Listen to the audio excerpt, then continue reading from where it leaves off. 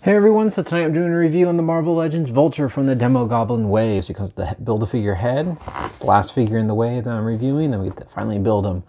It's got a cool, just shows the rest of the figures in the wave along with Vulture on the back. But it's definitely the figure I've been most excited for out of this wave, so we'll go ahead and get him opened up and check out the details. So first up, he comes with the Demogoblin head, and he looks freaky as ever. Look at all his teeth, reminds me of Pennywise there. Very cool looking, can't wait to build this guy. We also got an alternate Vulture head with the cap on, or the cowl on. I think it looks really cool. It's got the nice texturing, little line work. You can kind of see it's just got that fabric, but I think it looks really cool. Not sure if I'll use this head, but it looks really good. Eyes are looking straight on. You can see the white on his eyebrows. He's got the very old looking skin. I think overall, I think it's a cool alternate head. And then before I attach the wings, he does come with two little ones and one larger one. So they got a nice paint. It's just like a darker green with the lighter green it comes out, but it is very smooth. There's not much, there's no texturing at all. So they look pretty cool, but overall they're very much lacking detail. I guess it depends on what these are made of. If they're going for the feather look, like the old Toy Biz from the Fearsome Foes box set, this does not look like feathers at all to me. I mean, it's got the shape of them, but it doesn't have the texturing of feathers, which I will show later in the comparison. But there you go, there's his wings. Now checking out Vulture, I figured I'll attach the wings after I go over the whole figure and do the articulation. He's got a very creepy face. He's got the old age spots on top of his forehead, which is pretty cool. He's got the pink around his eyes, kind of giving that more tiresome look. The wrinkling looks really good.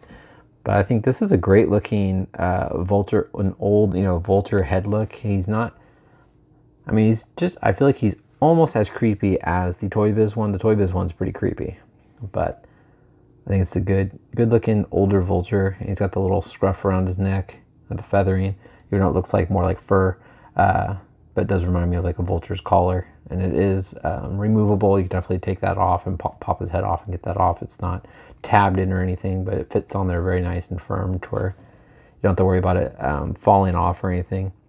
But it's just a plain, white with a little bit of like a lighter, I don't know, a little bit of paint in there. I can't tell if it, maybe not, maybe it's the shadowing. It's shadowing, sorry. My eyes playing tricks on me. And his body's like a darker green. He's got this light green paint, but you can see some of the line work on there. I think that looks really good. I do like that. I think that turned out nice. I didn't notice that in the pictures, but I think it looks really good in person. You guys can see it. But otherwise, it can use the dark green. He does have just two grasping hands, which is cool because if you're having him fly at Spider-Man, you're going to have him like reaching out to grab him, which is cool. On the back, it's just that same dark green. Continues down on the legs and the feet. So he's not a crazy amount of paint detailing. He's just got a cool looking head sculpt and a little bit of paint work on the front. So his head looks left and right, looks up all the way. So you can definitely get him in some good flying poses. Looks all the way down. He is going to hit the little collar there. Kind of head tilt side to side. He's got the armpit joints, which is good. He's got the ball joints in the shoulders. And then you can move forward and back. Upper bicep swivel, double jointed elbows. Nice little firm. Rotation at the wrist, also a hinge at the wrist, so you can definitely get him flying down.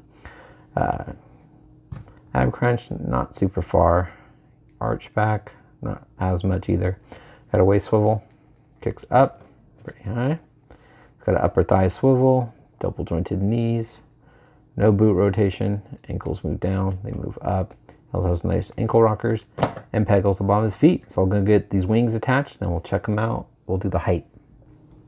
Sorry guys, with the wings on, I ended up just kind of, I put the forearm one on first and then the under wing underneath it. You can swap them to where if you wanted to have the texturing on the outside, in case, I guess it just depends on how you're going to have them posed. Mine's probably going to be more kind of upwards like this, so I wanted to have the line work of the sculpt facing outward, so it's not just the smooth green plastic on the inside. But yeah, they fit on good.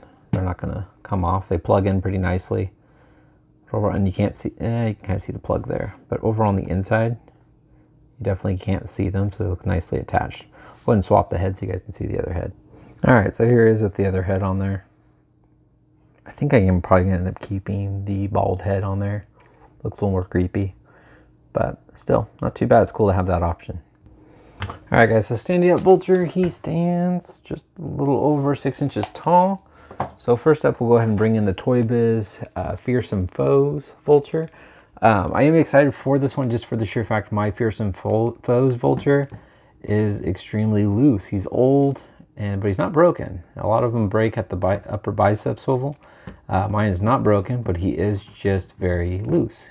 So you can kind of see the difference in the texturing of the wings alone. I mean, but I think, I don't know, I think the Toy Biz one's got the more of the creepy old man look, pretty dialed down. So you can kind of see the side view.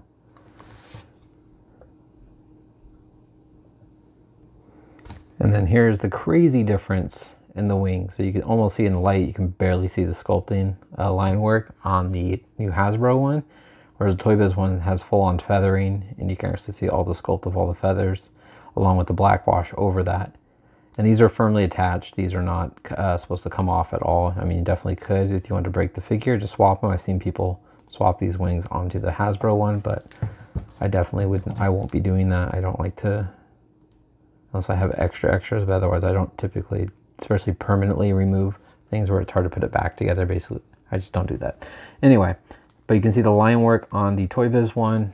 I'll just show you guys in case you haven't seen this one. Is sculpted on. He's got the creepy old man hands, where this is just painted on. So overall, definitely the sculpted detailing and the paint work on the Toy Biz one's, you know, by far better than the Hasbro one. But I do like the Hasbro's articulation more so. I feel like it's got a more formed body. You know, just because back then they used the ball joints, which is understandable because that's just what there was back then. But overall, yeah, it's a good little comparison. So we'll go ahead and bring in the next Vulture. All right, so here's the Ultimate Spider-Man Vulture from that 2-pack a while ago. So you just kind of see the difference. Different, same body, just added onto, actually it's a different body because this one's got the R-print joints, so ignore what I said there. But it's just kind of fun to have the different variations. And then also, here is the alternate head. You can see it's a much younger looking Vulture. It's not a creepy old man at all. And if my camera would focus, you guys could see that. There you go. Yeah. Overall, I really like this figure. Yes, the paint is lacking on the wings. I wish there was a little more detail on the wings. But overall, I do like how this guy looks. I think it's a pretty cool looking Vulture. It's a good, decent update. Just because my Toy Biz one, like I said, is slowly, well, not slowly, but is very tired. It's well loved. I love this figure, but he's seen better days. He looks like he's hunched over about to just pass out. But anyway, I hope you guys enjoyed this review. It's kind of long, but overall, I think it's a good figure. Definitely my favorite figure out of this wave. But now we'll go ahead and get on to building Demogoblin. All right, hope you guys have a great night, and I'll talk to you later. Take care. Bye.